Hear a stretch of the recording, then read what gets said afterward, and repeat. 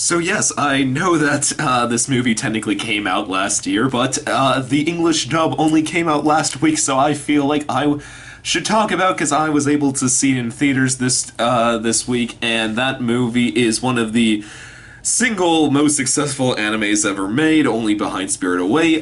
Kimi no Na wa, or as the English translation is called, Your Name.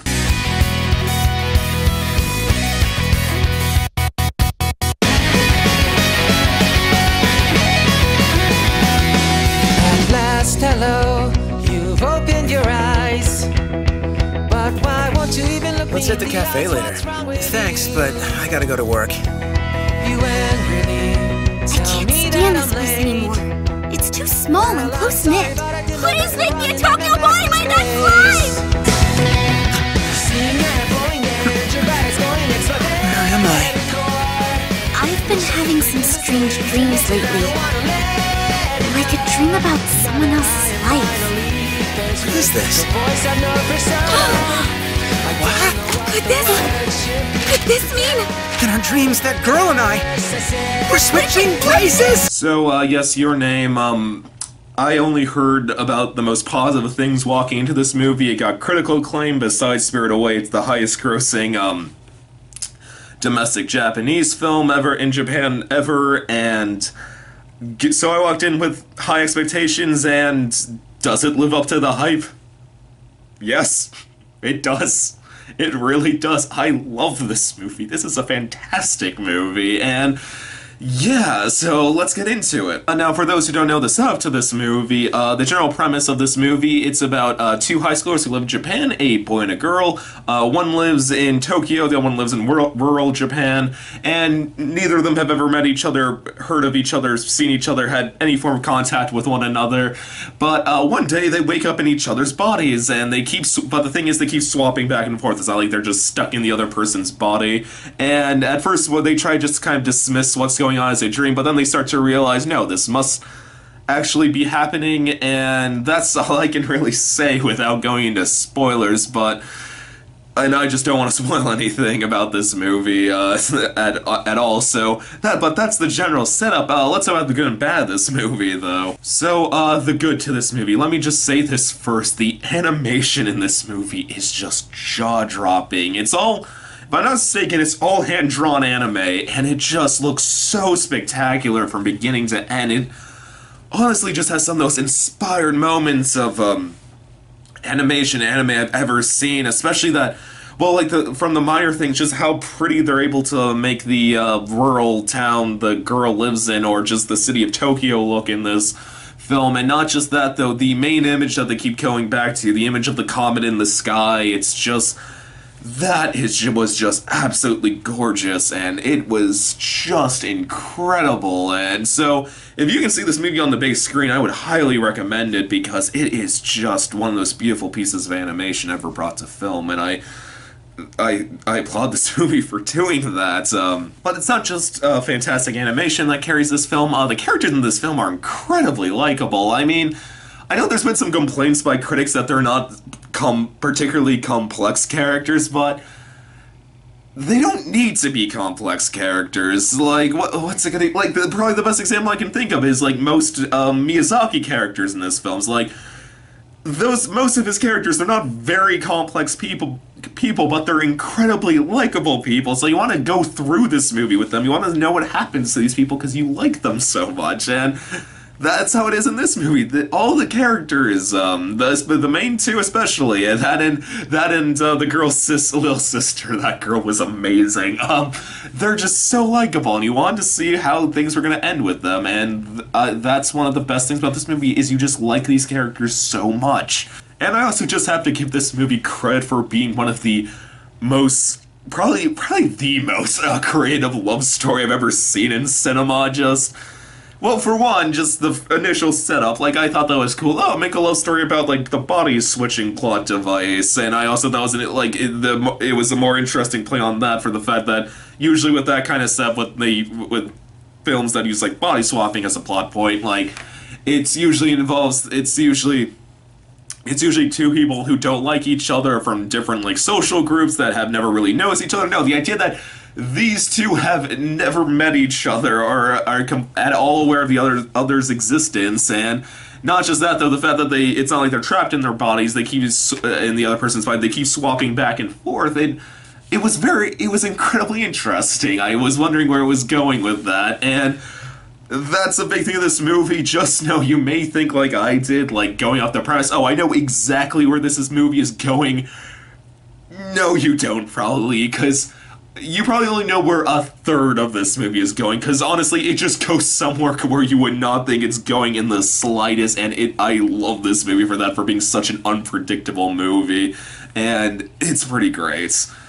Now, the one thing I really want to talk about this movie, because I heard this has been a complaint for the few people who didn't like it, but this is what I say good animation and good anime can do more than any other form of film, and that's play into your emotions. Because I've been hearing online, like I've seen critics and the few critics and people online who didn't like this, their main complaint, like, it's not a very they're not complex characters, like, when you get it's not a very complex story, like, cause yeah, like, when you get down to it, it's basically just a love story, and at its heart, this is just a love story between two people, and but here's the thing, though. This is what people like Miyazaki are able to do so well. They are able to not play into your logic. They're able to not play into the part of you that like wants like complex characters or like very interesting themes in films. No.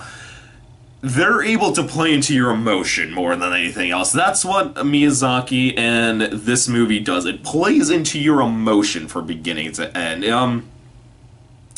Because, like I said, like, the characters, they are not very complex, but they are extremely likable. Like, it is just a love story, but because the characters are so likable, you really do care about their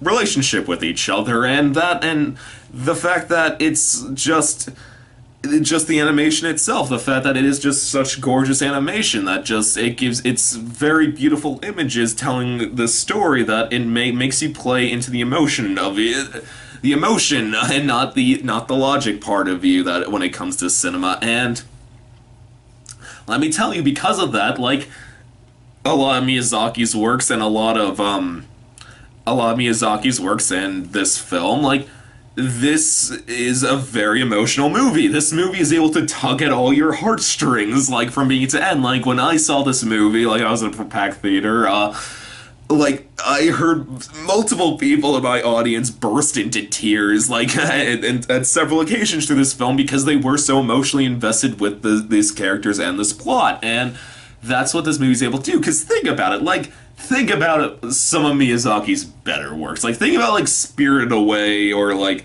My Neighbor Totoro. Are these characters complex? Is this a creative story? No, it's really not. Now, don't get me wrong, Spirited Away is a very creative visually, but story-wise, it's not. But that, like I said, though, people love this movie because it plays into the emotion, not the logic, and like I said, that's why when this movie wants to be emotional, it's able to tug on all the heartstrings, and I will admit I got teary-eyed in a few scenes because I did just care about these characters so much, and even though when you got down to it, like I said, it is just a love story between these two, I really did want to see what would happen to these two, and I really did care about them, so that's what this movie does, which I feel some people don't get. It plays into the emotion, and I love movies that do that. But I will say this, though. This movie does essentially just start becoming a 90-minute exercise in how much a writer and director can dick around with its audience, because there is about 7 times in this movie it fooled me into thinking it was about to cut to black and end, and I was just like just grasping at my seat until I said, no, it cannot end this way. It cannot end like this, and just like I did hear one person in my theater when they honestly thought it was gonna end like it was one point I thought it was gonna end. They were just going, no, we can end the end. Just know that walking into this movie, it does very well at playing into your emotion, but it does kind of take advantage of that fact from time to time. So I just wanted to mention that quickly.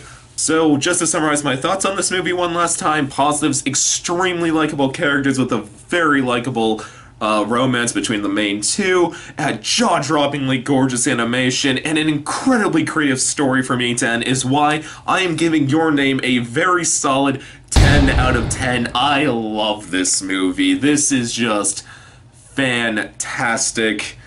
Go see it if you can, and I just love this, but that's all I can really say. I just love this movie. But quickly as a side note, English translators, I know it's your job, but can you please stop translating the lyrics to Japanese music in anime? It's just always awkward and weird and unintentionally hilarious sometimes. Just don't. And I know it's your job, but don't do that.